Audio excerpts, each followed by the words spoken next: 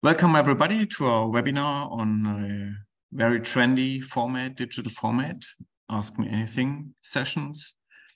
I'm really happy to have our partners here from The Independent and Viafoura, Philippa Jenkins and Matthew Harrison. I'll introduce them a bit later. My name is Martin. I'm the Director of Digital Revenue Network at WAN-IFRA, and we are hosting this webinar today for you. Good afternoon, Lorenzo, in the chat.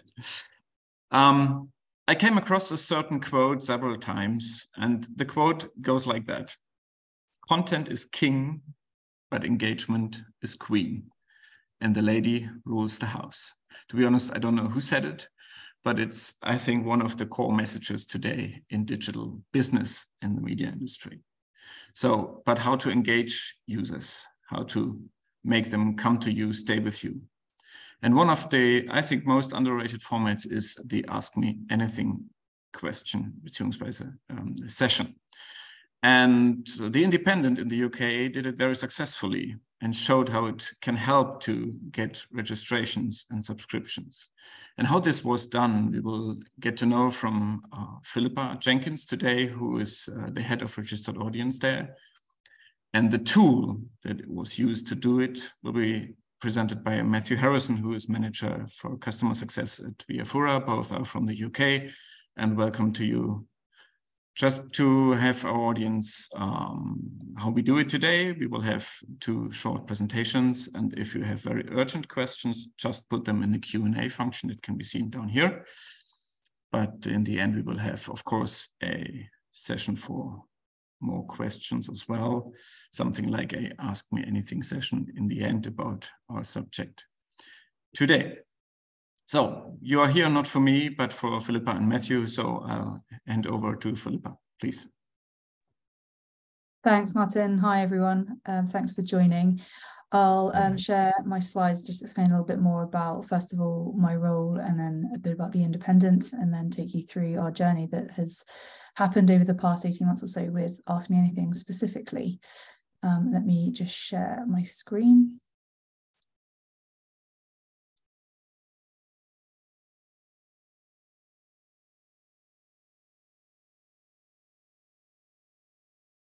Hopefully you can all see that. Hang on.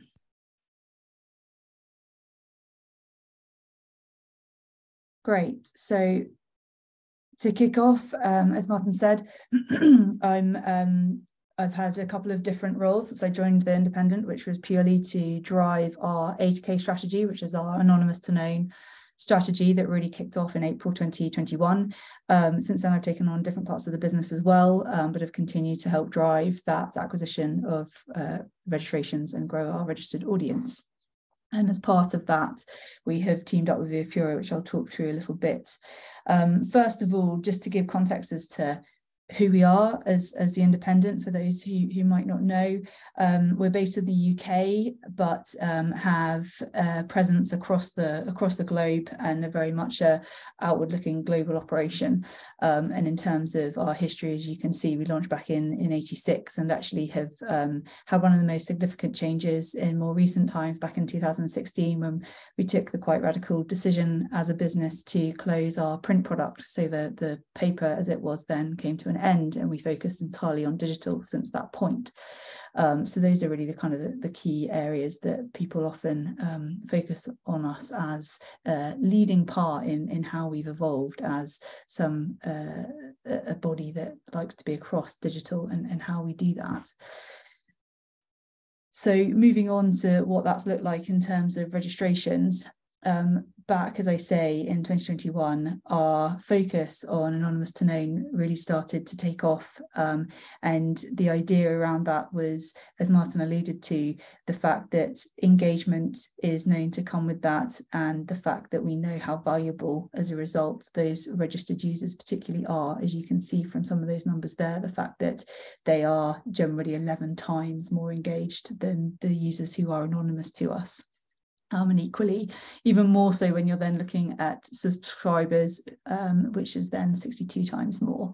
So as you can see, that then creates an ongoing snowball effect, effectively, of how you then can grow that audience, and as a result, at the same time, your engagement. So that's where our acquisition model began. And it then led to this projection of growth around that, due to various different focuses as to how we evolved and how we strategized around some of the focuses in particular parts of the business. That included, as you can see on that slide, a combination of really different offerings, anything from our newsletter portfolio through to our lead generation campaigns, which have been paid for across social media to drive those sign-ups, through to things like competitions, and then also virtual events as well. And as you can see, that's then seen that upward trajectory over that period of 18 months or so, which has been a really, thankfully, successful picture throughout. So as part of that journey, one of the reasons why we were able to capitalize on the success that we were having was our partnership with Viafoura. So we partnered with them very early on, because one thing that we realized was that we had to nail our value exchange really quickly if we were to see any substantial growth, because of course, if we're asking users to sign up to us as a media outlet, they need something in return. So that was then the way that we wanted to build our community offering, which was how we did that with Viafoura's commenting platform. So that was then something that we were able to build on, as well as other elements, including our registration gate that we launched at a similar time as well, so that we ask users to register to then obviously get those extra benefits. But it's not a hard gate. It's a gate that you have the option on the majority of content across the site to then say that you would like to look at that later, and you can then continue to look at the content for free. So in terms of what that relationship with Viafoura then led to, I can then take you through one of the key areas that we focused on as part of our commenting platform that we then launched with Viafoura. And that's our Ask Me Anythings, as Martin alluded to at the beginning. It's been a really interesting journey, and one that has had lots of successes along the way, but not to divert from the fact that it has certainly been a journey. And as part of that, there's also been things that we've tried and tested and haven't worked, and have had to look at other areas, which I'll explain a bit about now. And I think it's important to acknowledge that it's certainly not been something that we tackled from the beginning, and it was a success the whole way through. We've certainly looked at different ways of doing things when they haven't necessarily been as successful as we hoped. So what the offering looks like is a scenario where we have our regular AMAs, which are hosted by our in-house writers, and then we also have our expert AMAs, which are hosted by external people who are experts in their fields, ranging across a number of different topics that are relevant to the news agenda at any one time. And those are then done at regular slots throughout any month, so that people know that they've got a particular time where they are then able to interact either with our in-house staff or whether it's with external people. We try and create a really combined offering at any one time. So how do we get here? There were some challenges, as I've mentioned. First of all, definitely the way that we wanted to try and tackle the way that we had new content was how we got to the point of having experts. I think one thing that people at particular times then seemed to be less engaged with was where we were trying to apply our in-house writers against any topic that might be of interest at any one time. It wasn't as simple as that. We had to really fine-tune what the topic was to make sure that our audience was fully engaged with that, engaged enough to actually ask a question in our commenting widget, but also to align that with the right person that they actually would want an answer from. And obviously the whole process of an Ask Me Anything, where we are asking users to be logged in, we're asking them to be engaged in the topic, and then the last step of actually being engaged enough to go right to the bottom of the article, be on the widget where the commenting happens, and then actually submit their question themselves. So it's quite a long process when you break it down like that. And obviously you've got to have all of those elements combined to ensure that they see that through.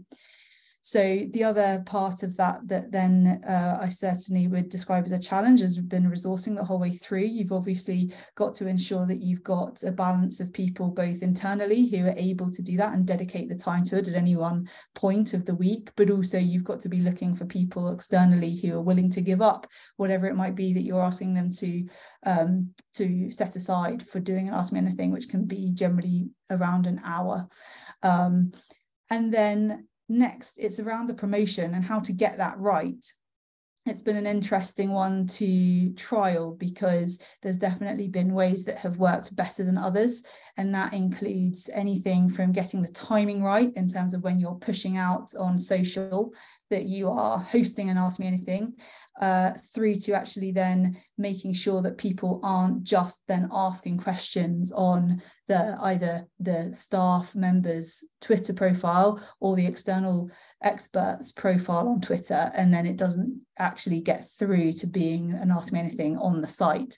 So that's one that we certainly had to tackle along the way, to ensure that actually the Q&A is happening on the website rather than on a third-party platform. And also obviously as well then questioning each time what format should be for each particular topic. Do we focus on assigning somebody internally to it? Do we try and seek out an expert that would be best aligned to that? And also then as part of that, working out what topics people are comfortable with in terms of actually asking a question and putting their name to it. Even if it's just their commenting name, there's certainly a sense that there's a barrier there at times if it's a topic that's slightly too uncomfortable or personal in a way that then would make them feel more hesitant. If it's around an area of health, for instance, you can then notice that there's sometimes a slight hesitancy around that engagement. So here are some examples as to what our Ask Me Anythings have actually then looked like along the way. Simon Calder, our travel correspondent, has had the biggest success throughout this period of time, particularly obviously during COVID as well, where people were completely thrown as to what they could and couldn't do with travel. He was their go-to person in terms of actually getting information around their next trip or what they were hoping to do. So those have been a real success, and he hosts them every week. As the travel picture has changed, as COVID restrictions have eased, the engagement with those have also changed. Despite him being such a fountain of information, we've actually reduced those to every other week more recently, because people's questions then are much more tailored around the particular news agenda of that week around travel particularly, which works a lot better to actually try and gather everyone in one space. But that again shows how you have to adapt at any one time to reflect not only the interest but also the news agenda as well.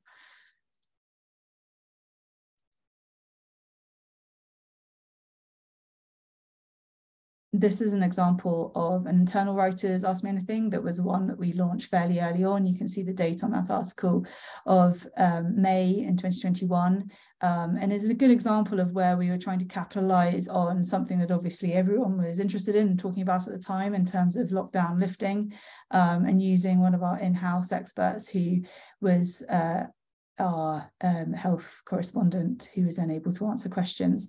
We felt as though there wasn't as much engagement around that as we'd like, and that's when we started looking at other options in terms of bringing in, as an example, expert in COVID to actually then get some answers around what you should and shouldn't do around lockdown lifting and what's safe and what's not.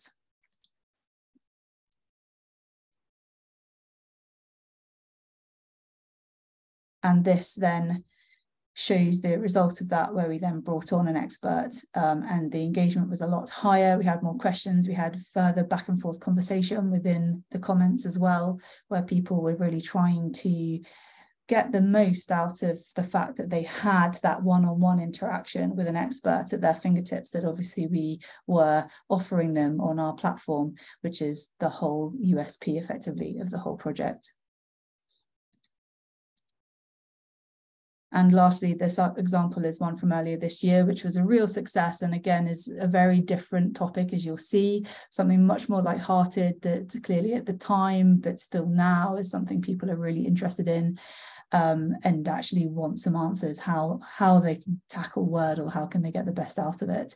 And our expert that we got on board in terms of answering those questions was a linguist, and you can see from this piece that there was a really good conversation going on, and people were really pleased with the fact that they had that opportunity to talk around the topic that at the time everyone was talking about.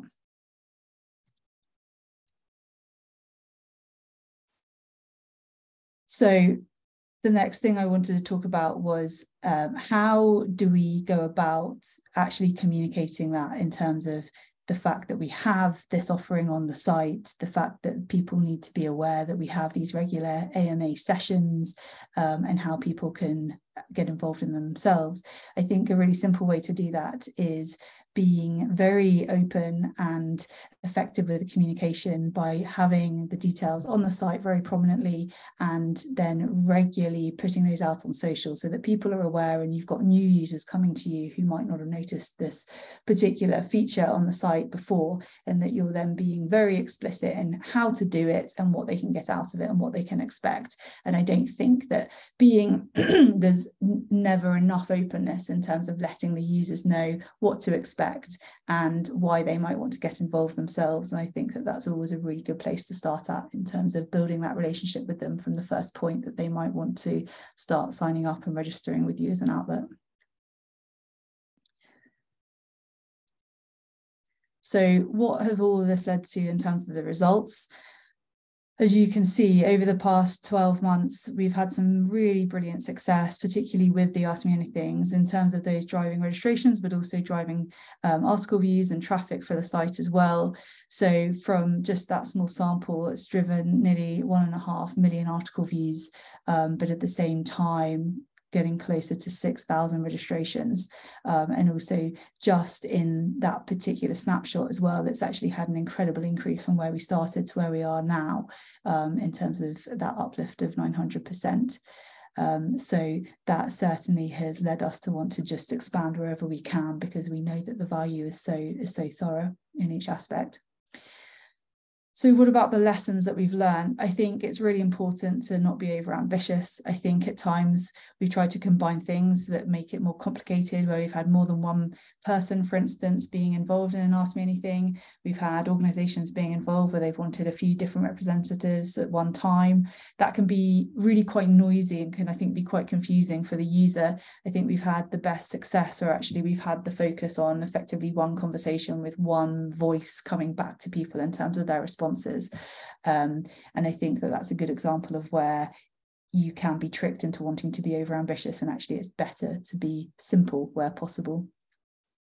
In terms of promotion, I've talked about that a couple of times, and I think it's really important to be aware that there is no rigid formula. It's certainly a case-by-case basis with each Ask Me Anything that we find, in terms of how we might want to promote that particularly, because it will mean that there's a different audience to go after because of the nature of the topic, but also because, particularly if you're liaising with experts, they actually have their own community to liaise with themselves and get people on board through that channel.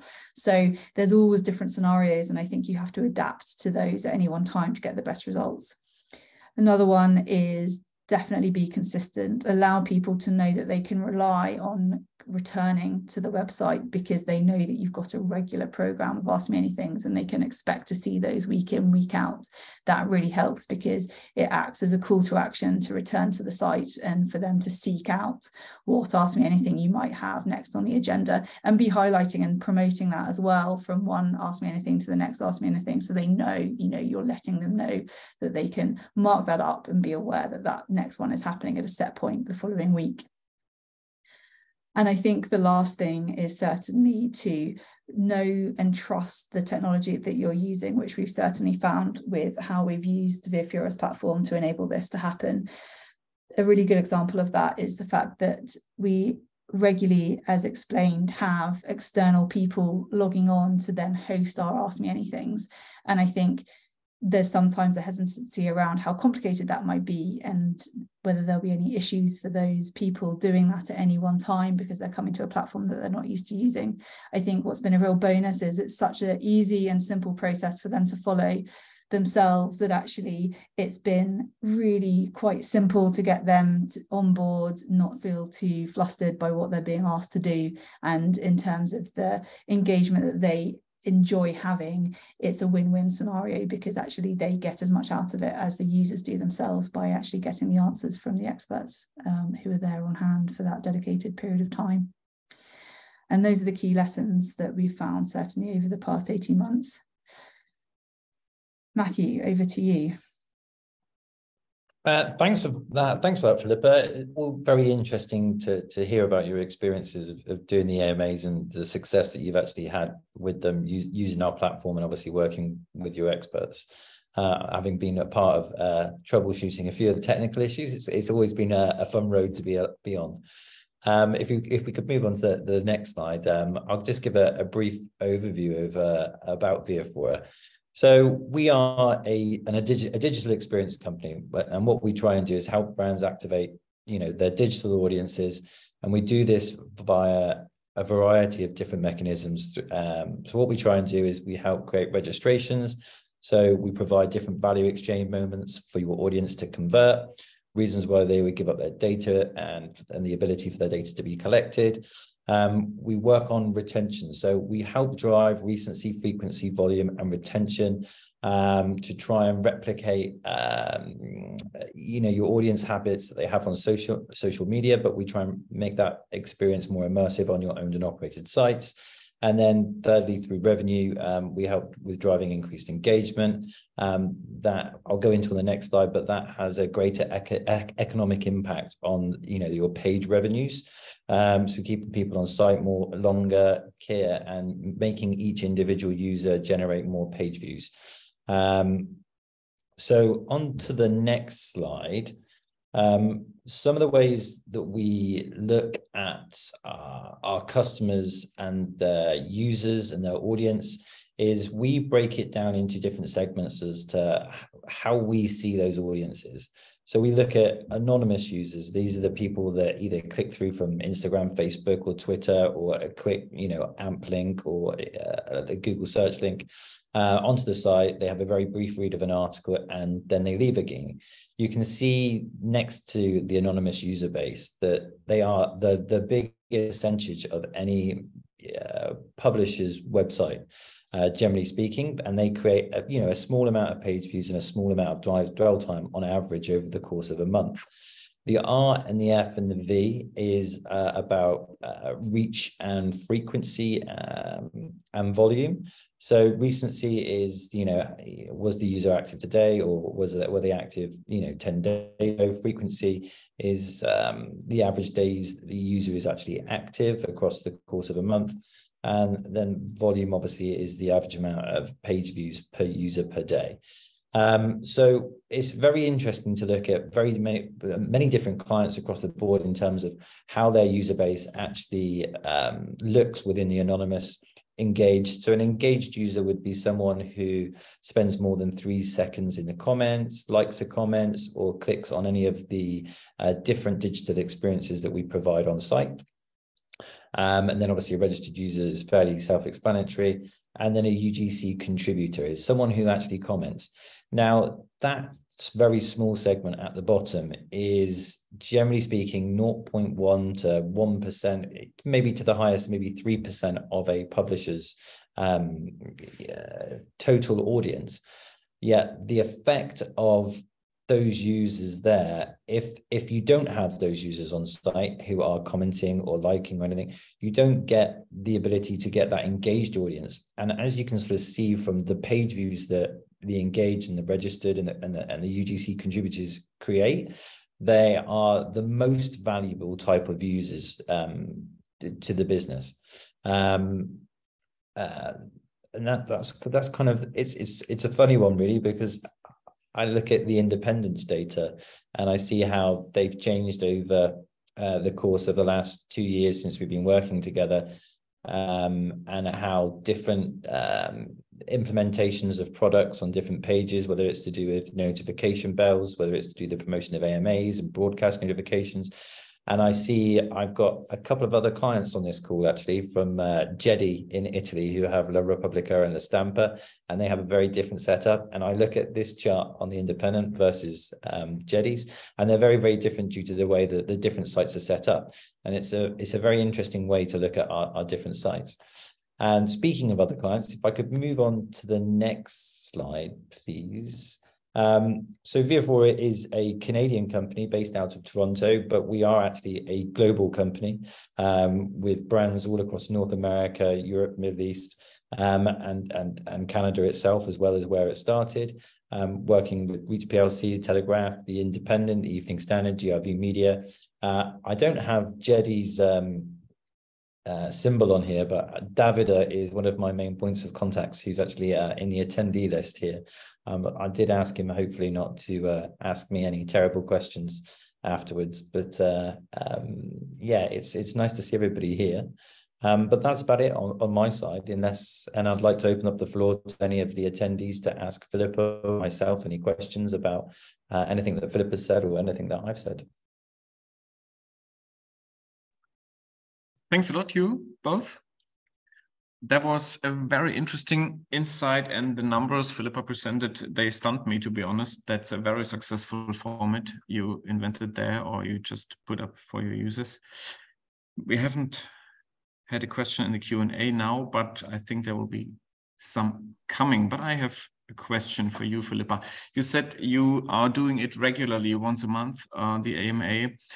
How important was that to do it on a regular basis? Is this like making users get used to it, or is there a danger that maybe people say like, okay, we are too used to it to have it every month? Is there some development?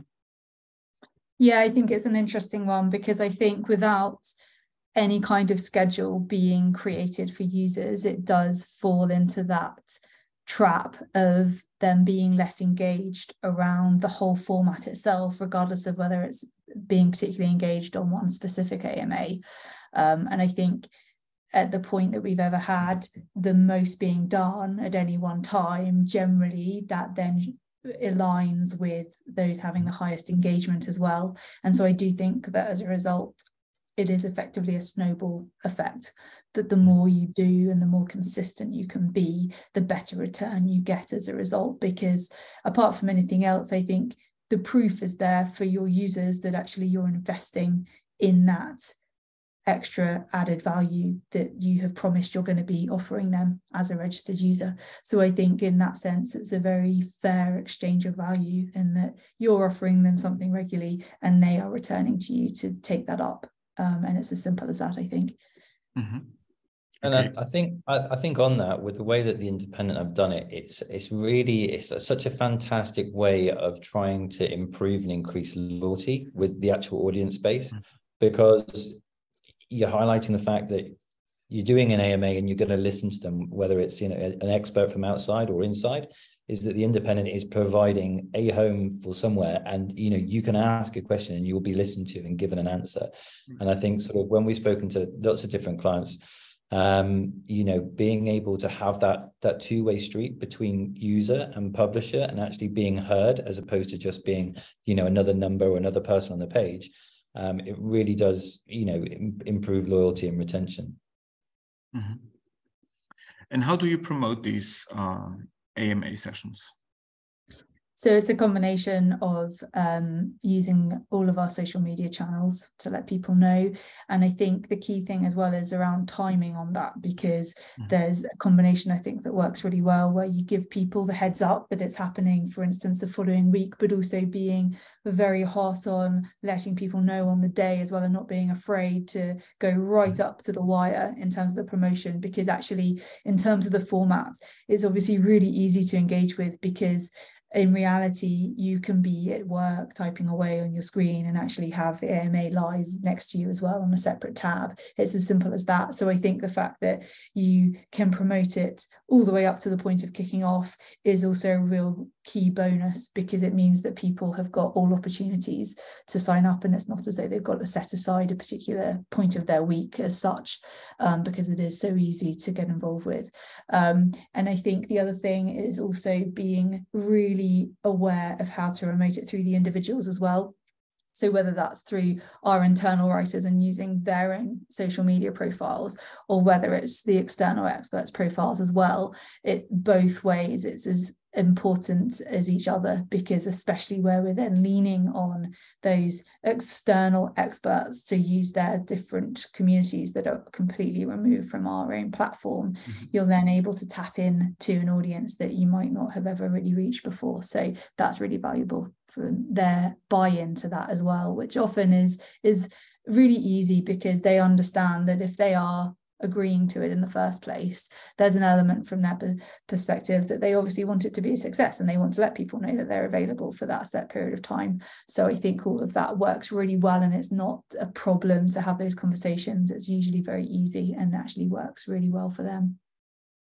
And did you also have to promote the idea in your newsrooms to get colleagues doing these sessions? I remember the very old saying, journalism would be very nice if it wasn't for the readers, because they might ask questions that we don't expect or we cannot answer them. So how was the promotion inside your company?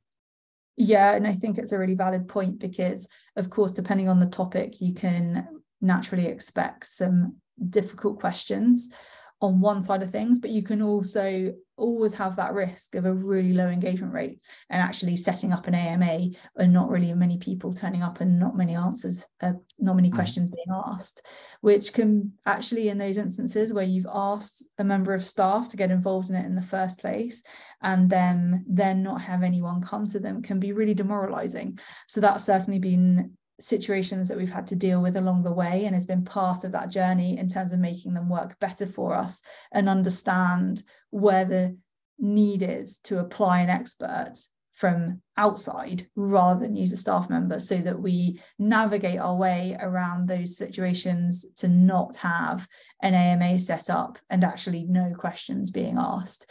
And you know, there's been really tough instances of that, and we've had scenarios where, to try and drive the higher engagement, we've had internal people asking questions in the comments. And I think that it's important to be transparent about that and let others know that there are all avenues to go down before you necessarily kind of find the right formula that works for you as a publication. And we've certainly had those moments where we've either thought we need to pursue other ways to promote this to get a better engagement rate and get more people involved, or we've simply had to end them early. And we've certainly had to do that on a couple where we've realized we just haven't got it right in terms of the combination of the person hosting it and also the subject matter. It's not worked for whatever reason in each instance, and just realizing that and bringing it to a close and moving on to the next one and working out what else we want to do for the following topic. So I would like to encourage our attendees to put some questions in the Q&A channel. I'm Lorenzo. This is the company you mentioned, Matthew. Yeah, I saw Davide on there, who's my main point of contact at Teddy, but I see Lorenzo's on the chat as well. Hi, Lorenzo. Here's a question coming. I believe that unique content as AMA is an extremely more effective marketing lever than pricing or advertising levers. Could you comment that, Matthew? What do you think? I believe that unique content, as Ask Me Anything says, an extremely more effective marketing lever than pricing or advertising. It is a natural way to reach the minds of consumers and differentiate yourself from competitors. Yeah, Lorenzo, I definitely think making sure that there's a popular niche subject where people are very much interested, and you have a unique value proposition within your organization. I mean, Simon Calder, as the travel writer over at The Independent, is one of the most fantastic ones as well. He's a very popular journalist in the industry, so people are very much, he's got a very respected opinion, and people, will always, almost take Simon Calder's word as the law, because he is so much of an expert. But I think generating unique content is a fantastic way of doing it. And sort of, I just wanted to touch back on one of the other bits about, sometimes the issue with promotions and whether you classify them as live. I mean, an expert can answer questions live, but when the promotion goes on, you can garner and harvest as many questions from users beforehand that may not be published on the site until such time as they do the live Q&A. So you can kind of almost cache questions from users pre the live Q&A, and then obviously you can choose which questions are there and able for the expert to be actually answered using the technology, which is good. So, and do you have any idea, Matthew, about how common that format of AMA sessions is at the moment?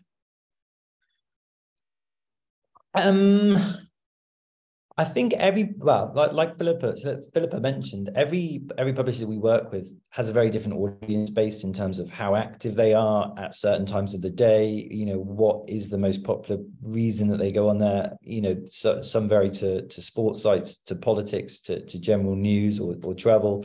I have a very engaged South African client that garners more comments than anybody could ever imagine, and whenever they do anything live, it goes very crazy. But it's each to their own with the different publishers and their audience base.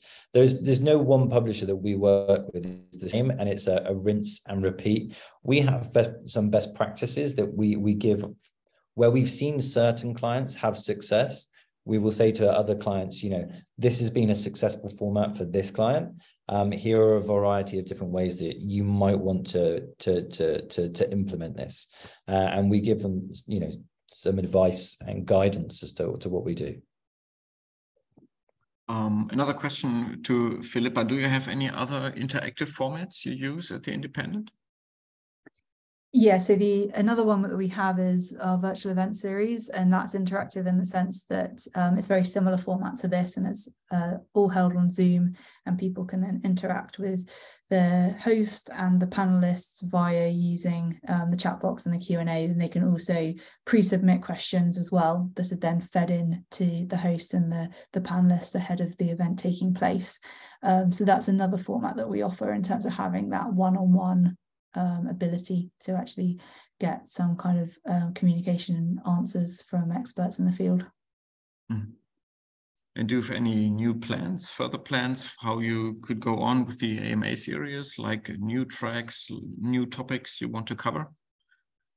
I think Simon's AMA format is something that is a real gold star version for us that we always want to try and replicate, and I think that it's around how we can fine-tune that even more going forward, and I think that how we can do that can be still worked on a lot more than we've done so far, because it's worked, but like I say, the uptake in that has actually dropped off more recently because of the fact that obviously the need for questions around travel has changed. So that's naturally going to change with obviously what people's life experience is at any one time.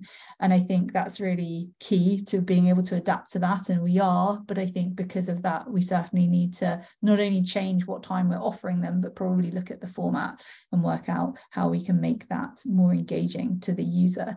But there are certainly other things that we would be really keen to trial. And one format that we tried along the way, which I didn't touch on in the presentation, which was something that was too resource heavy, was actually offering a scenario where people could ask their questions in the comments ahead of time. We then would host a live interview held on Zoom with a particular expert, and we would then pose the questions to them live on that Zoom, and we would then post the recording back on the site and communicate that to everyone who had submitted a comment on the original piece, so that we were effectively hosting a live interview Q&A, but in a recorded format to allow people to access it at a time that was convenient to them.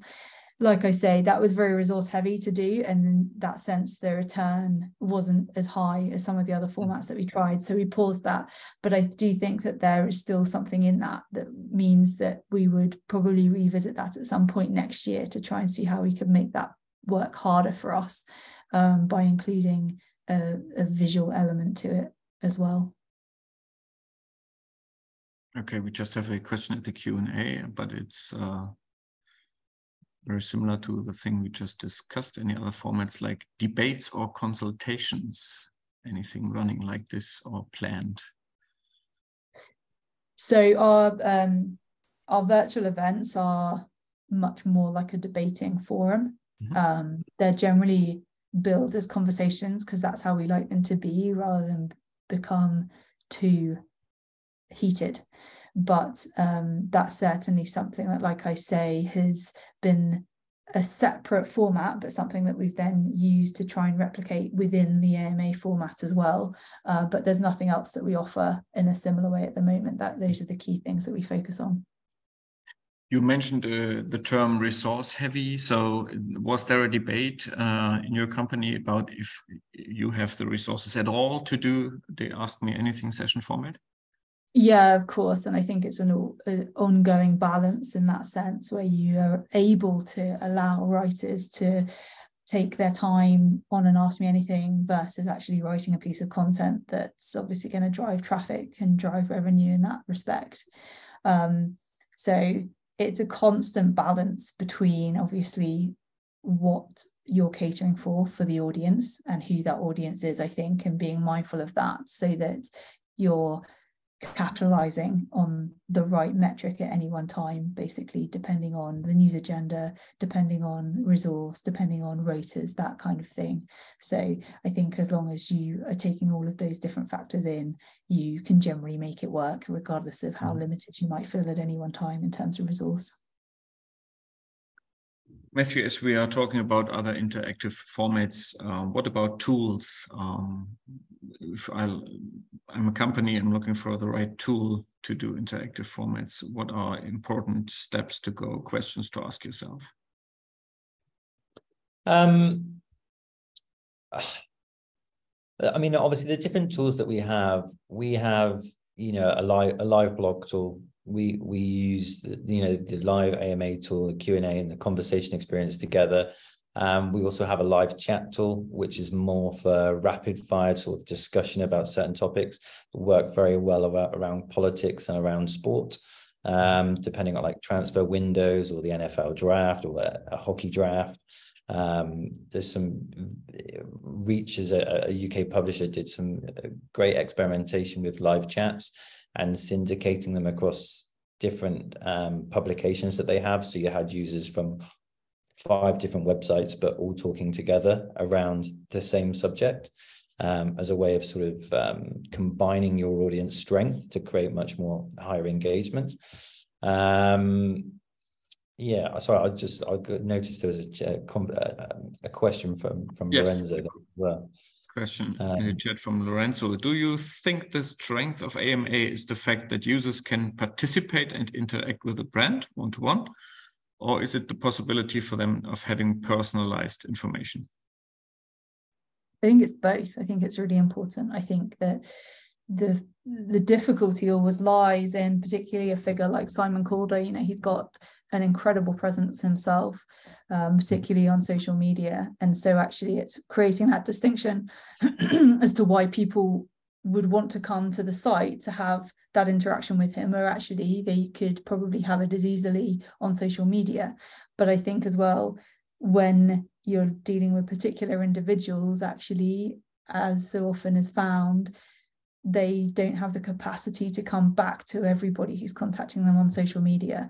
And so I think that marrying that up with actually then the brand that they're associated with, like that example of Simon, is then the perfect combination, because you're providing an opportunity for that person to be available on your own platform and on the brand that obviously they're associated with.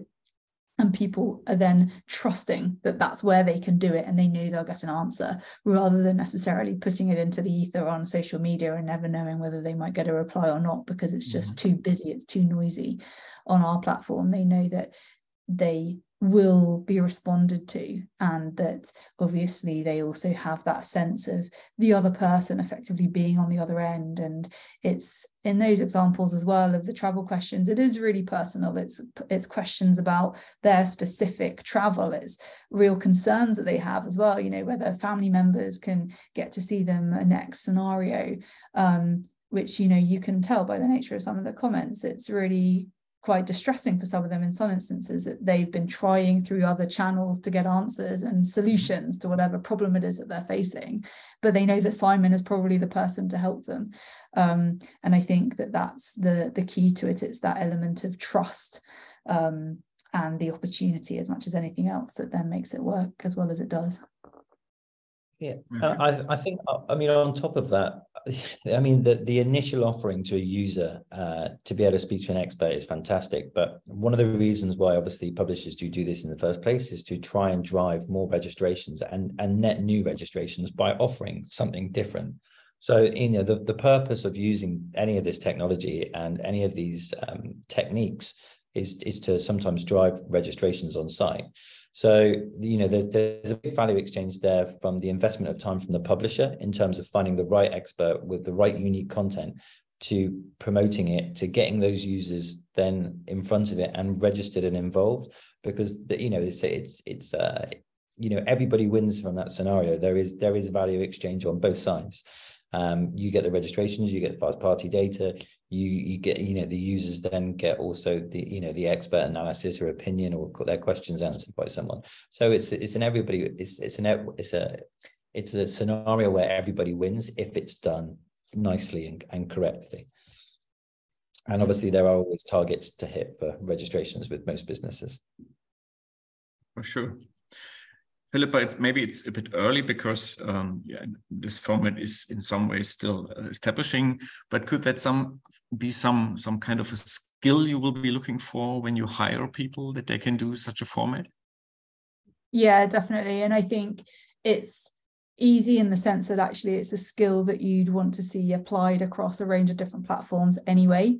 That without that, it is a natural lacking in terms of potential staff member skill set. I think it is really important for them to feel as though they are comfortable with the fact that they need to have that relationship with the audience that they're writing for. I think it's really important. And I think it's also important that as staff, they appreciate they've got the full support of the company. And of course, we do have situations where things can get quite heated in comments, not necessarily on an AMA, but because people are coming back on a piece that someone's written that they feel really quite strongly about. And we obviously have to take decisions at any one time on those as to whether we are going to continue to allow comments to be posted or whether we're going to turn comments off. And I think it's that, again, I think it goes back to trust, that obviously we expect a certain element from our members of staff to be willing to engage with the audience. But at the same time, them to understand that they've got our support and clearly appreciate that there can be difficult scenarios that develop because of that, because you're having that one-on-one contact. And I think it's a combination of that means that hopefully they are always comfortable in doing it and having the conversation at any one time to navigate any of the problems that arise. So would you say there are certain topics that could not be the best ones for Ask Me Anything sessions? Maybe just avoid them? Yeah, definitely. And I think it was a fine line, particularly whilst we were still in COVID as well, between navigating the AMA that would provide information around things that people were very willing to talk about and discuss and need quite, I guess, quite urgently in some instances in terms of what they could and couldn't do, versus then where you start delving more down the route of genuine health around a topic like COVID, and actually that then becomes very different and people aren't as comfortable as posting in a comment maybe something in terms of their specific situation, in terms of their health. Quite often that then becomes difficult and you feel as though people are more close to that because they don't want that in a public forum like that, even if they haven't got their full name perhaps as attached as their commenting name, but they still feel uncomfortable with it being, with it exposing them. So I think that's a really good example of where you've got to go after the right part of the topic, basically, that it allows a wider conversation to happen and you're not channeling it into too narrow an area at any one time.